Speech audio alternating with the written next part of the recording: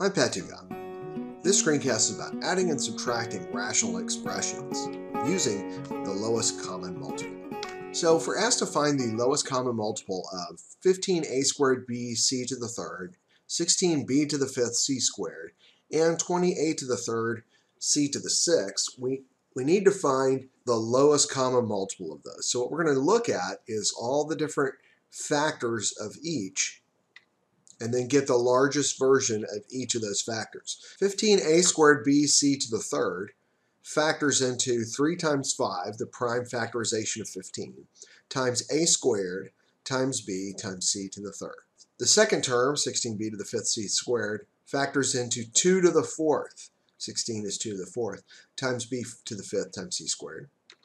And then in a similar way, the third term factors into 2 squared times 5, that's the 20, times a to the third times c to the sixth.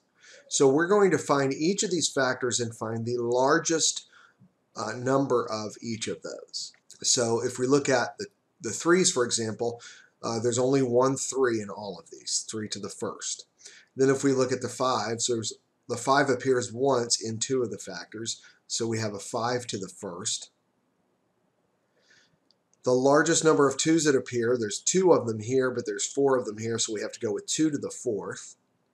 The highest factor of a, we have an a squared and an a to the third, so a to the third is the highest factor. In a similar way, the highest factor of b is b to the fifth, and the highest factor of c is c to the sixth. So the lowest common multiple is the combination of all these largest factors. And when we multiply them together, we get 240, a to the third, b to the fifth, c to the sixth.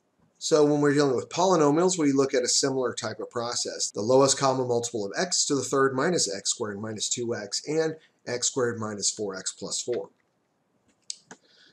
Well, first of all, we try to factor because we're really trying to find the factors of each of these. So x to the third minus x squared minus 2x, we can factor an x out. When we factor an x out, we're left with x squared minus x minus 2, which factors then into x plus 1 times x minus 2. So really a two-step process in factoring this first term. The second term, x squared minus 4x plus 4, factors nicely into a difference of squares, x minus 2 times x minus 2, or x minus 2, the quantity squared. So we find the lowest common multiple in a similar way. We're going to use each factor the greatest number of times it appears. So x by itself appears once, x plus 1 appears once, and then the factor x minus 2 appears once here, but it appears twice here.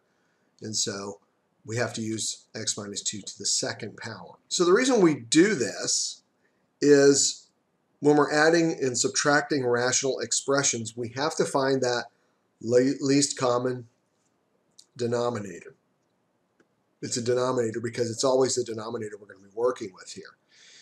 So to add rational expressions, we're going to find the least common denominator, just like we practiced, and then we're going to rewrite each expression with the least common denominator. So for a divided by b and c divided by d, as long as the denominators are not 0, a over b plus c over d is equal to a times d plus b times c all over bd.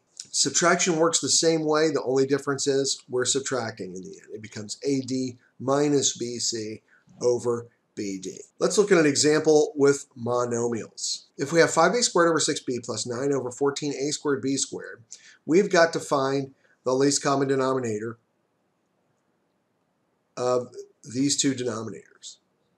So 6 factors into 2 times 3 times b, and 14a squared b squared factors into 2 times 7 times a squared times b squared. So the least common denominator is going to be the 3 appears once, and the 7 appears once. The a appears as a squared, and the largest version of b is b squared. So the least common denominator is 2 times 3 times 7 times a squared times b squared, or 42a squared b squared. And so what we have to do to get a common denominator for both of these is multiply each of the two rational terms by the terms that make the denominator that lowest common denominator. So 6b is the denominator of the first term. What it lacks is 7a squared b, because to make that lowest common denominator, it needs a 7 to multiply by the 6. And then to make the a squared b squared, it needs an a squared and one more b. And we're going to have to multiply the numerator and denominator by that number so that we're multiplying by 1. In a similar way, to make the lowest common denominator of 42a squared b squared, we have to multiply the second denominator of the right-hand term by just 3. 14 times 3 is 42. The a squared and b squared are already there. But since we're going to multiply the denominator by 3, we also have to multiply the numerator by 3. Okay, what this gives us is now a common denominator of 42a squared b squared. And now, since we have a common denominator, we can multiply, then add the numerators. So we have 5a squared times 7a squared b, which is going to be 35a to the 4th b, plus 9 times 3 is 27. And that is the answer. 35a to the 4th b plus 27 over 42a squared b squared. Let's look at an example where we have a polynomial denominator. If we're simplifying x minus 1 over x squared minus x minus 6 minus 4 over 5x plus 10, we've got to find, again, that lowest common denominator. So we're going to have to factor the first denominator, and that factors into, we have to multiply to give negative 6.